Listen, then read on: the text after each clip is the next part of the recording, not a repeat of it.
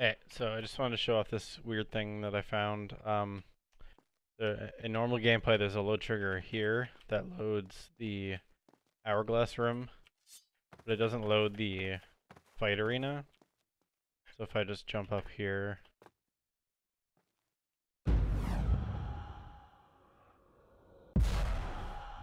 you see the hourglass room is loaded, but the fight arena further down isn't loaded. That's not loaded until you go past this door.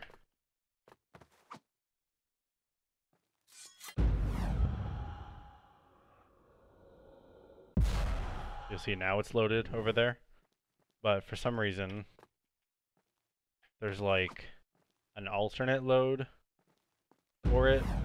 I guess I'll call it that. You go past this door, or this wall, rather. You can even see back there.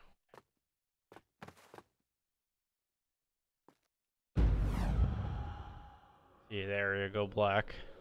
You see now everything's loaded.